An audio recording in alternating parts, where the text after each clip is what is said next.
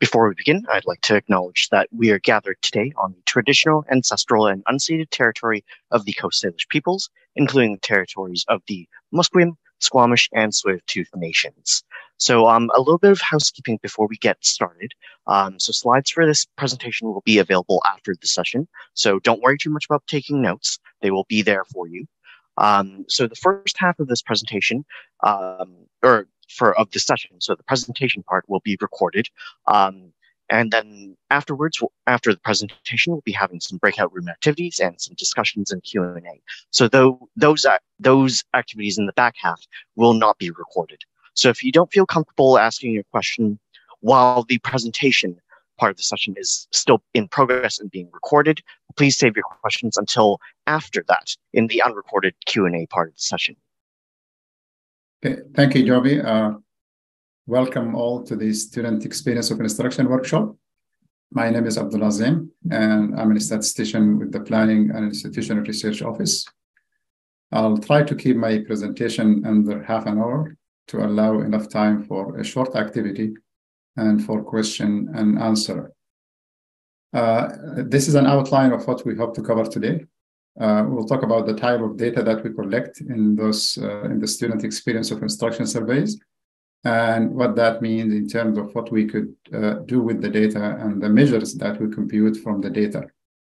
In particular, the three statistics that are reported in the Instructor report. Finally, we'll also look at ways in which those statistics could be combined to summarize student scores. Next slide, please. By the end of this session, we hope to have a better understanding of the new metrics, particularly the three statistics: interpolated median, percent favorable, and dispersion index, and also be able to use simple graphics to examine the relationship between the reported statistics. Next slide, please. In 2018, we started to transition to the new metrics. During that transition, the old metrics, the mean and the standard deviation, were reported along the new metrics. In, I think, 2019, UBC made a complete switch to the new metrics.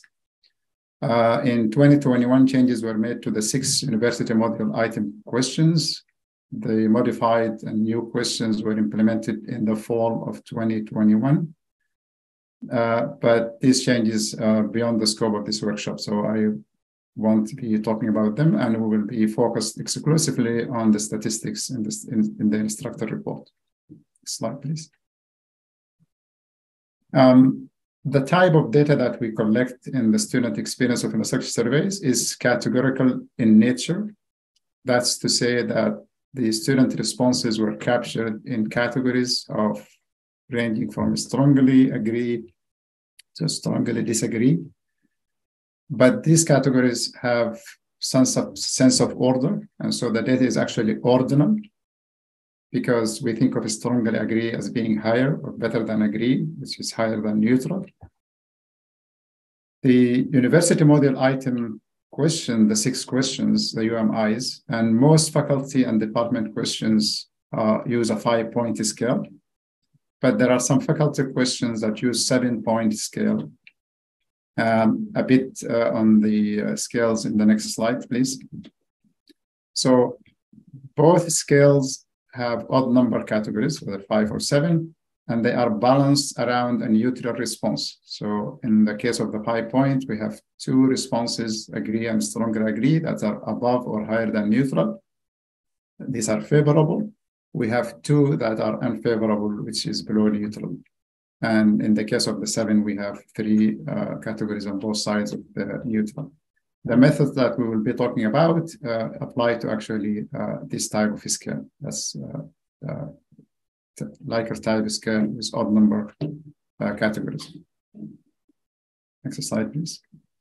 So we will take a look at a sample instructor report. This one, I'm sure most of you either have received this report as instructors, or if you're staff and you're working with those reports, you have seen them. But just to refresh our memories, we'll just take a look at what's in the report. We'll take and then we will continue with the talking about what's in the report. Next slide, please. So in the students in the instructor report, there is a description of the section and the instructor information at the top, along with the audience or the number of students in the section, and the responses received and the response rate. And the response rate is basically the percentage of the responses received as a percent of the student invited to participate in the survey. And then there is a table that's provided by class size that give the recommended minimum response rate. And for example, in this particular small session, this is just a test with 2 students, both of them responded, 100% response rate. But let's say if we have a class that has 55 students, so that would be in the class size 50 to 74, and we would require at minimum 35%. We try to work with the students to increase response rates. And of course, the higher the response rate, the more confidence we have in the data that we, in the responses. Next slide, please. Next, we have in the instructor report, we have the university module questions, the 6 UMIs.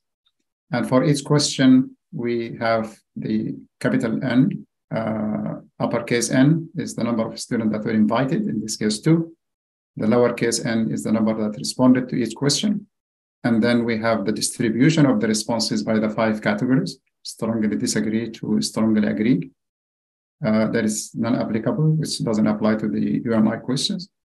Then there is the interpolated median, abbreviated as IM, dispersion index, DI, and percent favorable, which is given below. And these are the 3 statistics that we will focus on in this presentation today. Next slide, please. So we will start with percent favorable in a balanced Likert-type scale. The favorable responses are those that are higher than neutral. Excuse me. So agree and strongly agree on a 5-point scale. And percent favorable is the proportion of responses that are higher than neutral, expressed as a percent of the total received responses. This measure is simple, it's intuitive, it's informative, and it's easy to calculate.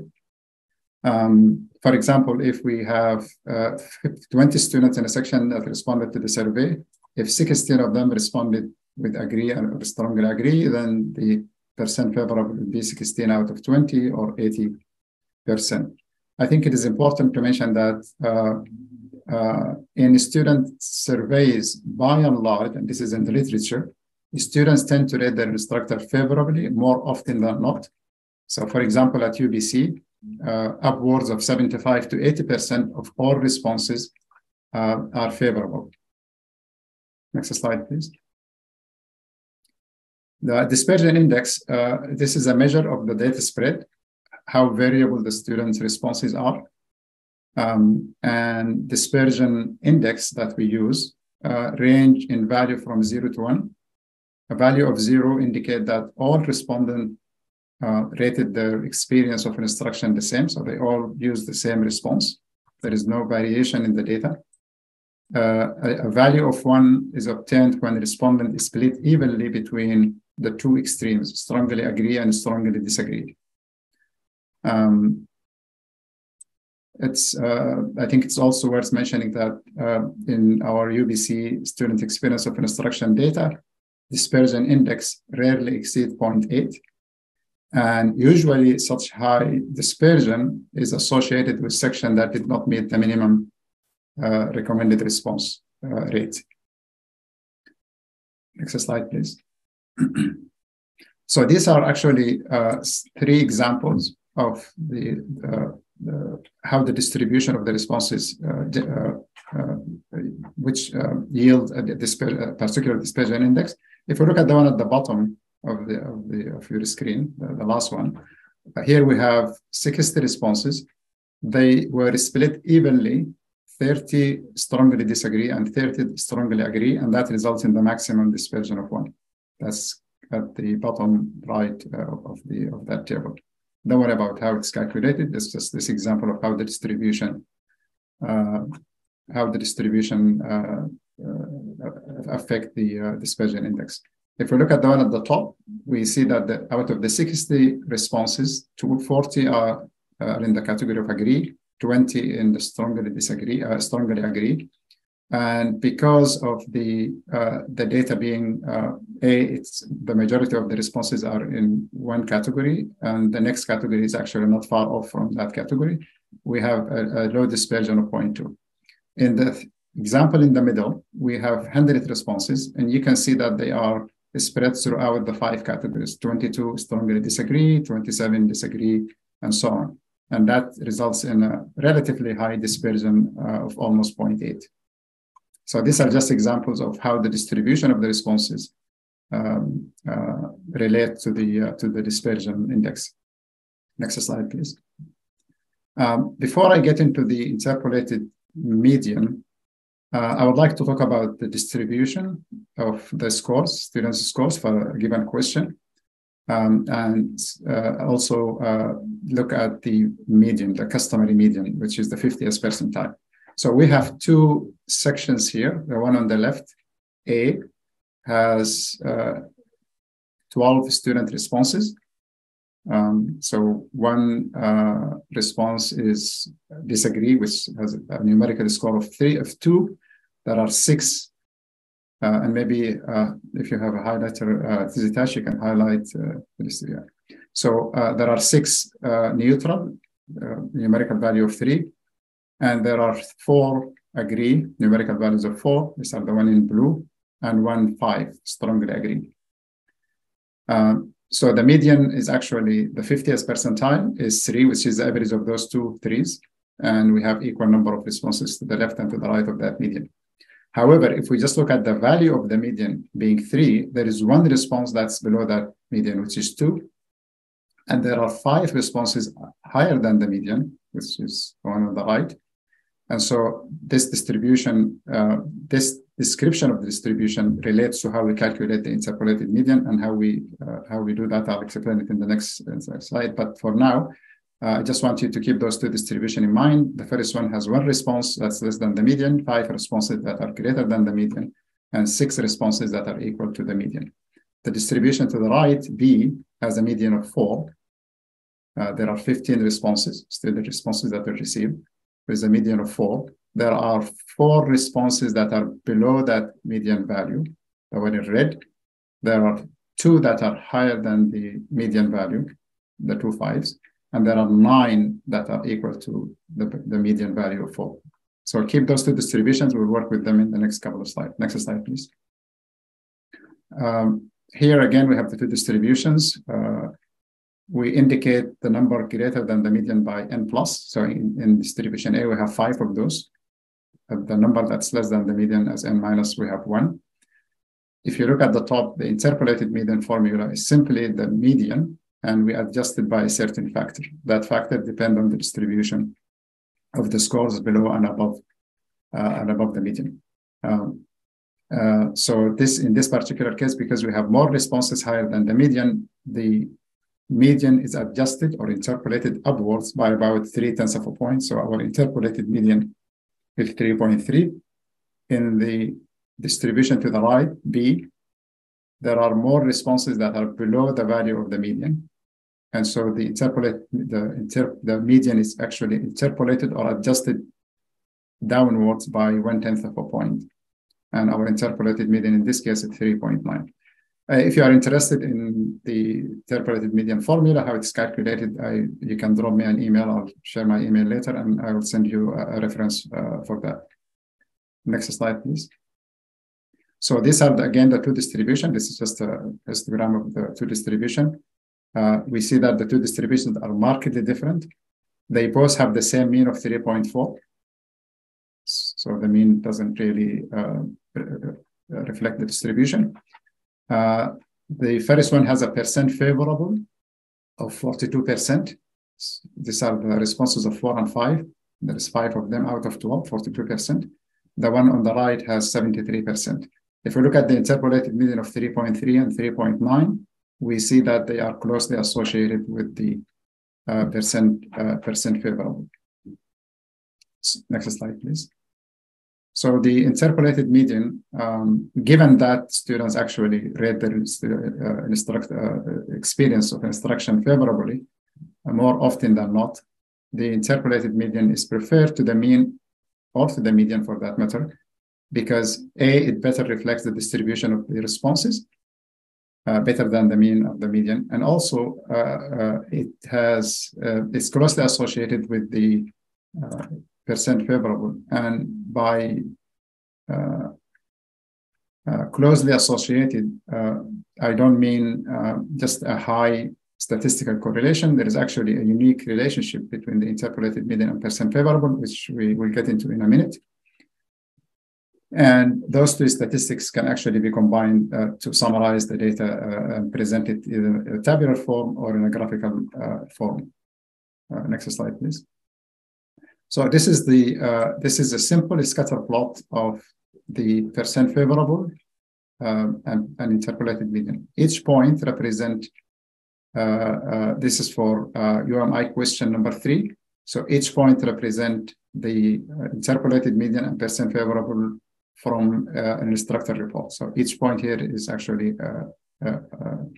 a section instructor, combination of a section and instructor. So for example, if we look at the point in the upper quadrant at the bottom, down here to the right,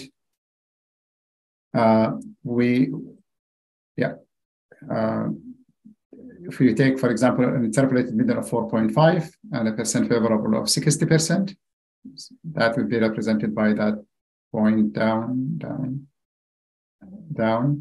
No, same line, yeah, the last one. Yeah, so that's an interpolated median of 4.5. So this point here represents an instructor. For this question, the students rated their experience with an interpolated median of 4.5 and a percent favorable 60%.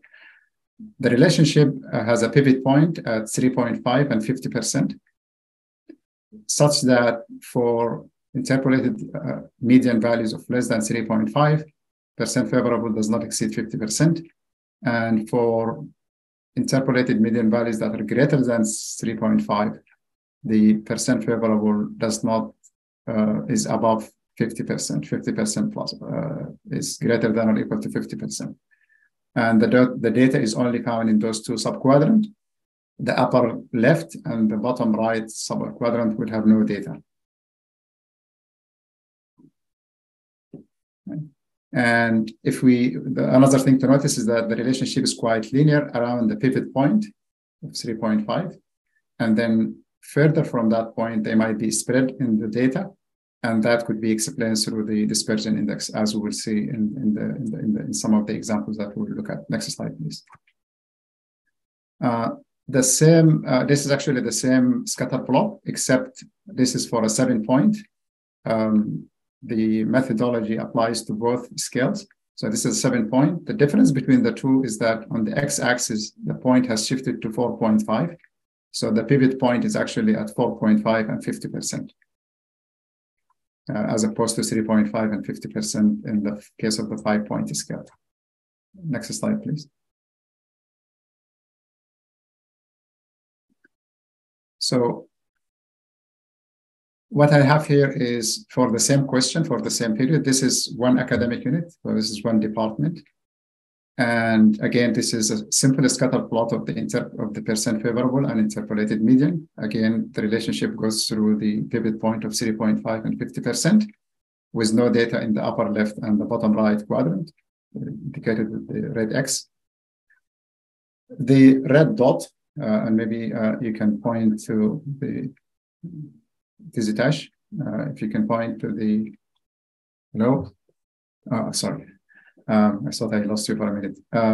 So the red dot is actually the aggregate for the academic unit. I don't want to use the word average because I don't want people to confuse it with the arithmetic average, the mean. So this is the aggregate point and it has an interpolated median of 4.2 and a percent favorable of 76% with a dispersion of 0.52. Now we have 4 instructors in that unit that I highlighted as A, B, C, and D. If we look at instructor A, we see that they have an interpolated median, and the data is given in the table to the left of the graph. We see that they have an interpolated median of 3.9 and an 80% favorable rating with a relatively lower dispersion of 0.35.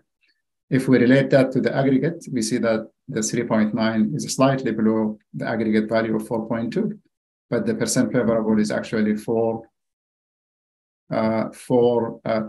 percentage points higher than the aggregate. If we look at Instructor C, we see that they have an interpolated median of 4.3, which is comparable to the aggregate of 4.2, but they have a percent favorable of 100%. And that's reflected in the low dispersion of 0.24. And this point will become clear when you look at Instructor D and B. They both have almost the same interpolated median, 4.6, 4.5. So they are on almost the same vertical line in terms of the interpolated median. Instructor D has a 100% favorable responses, at 100%, and a dispersion of 0.25. Whereas Instructor B down there has a percent favorable of 73%. So about 1 in 4 students did not rate their experience favorably.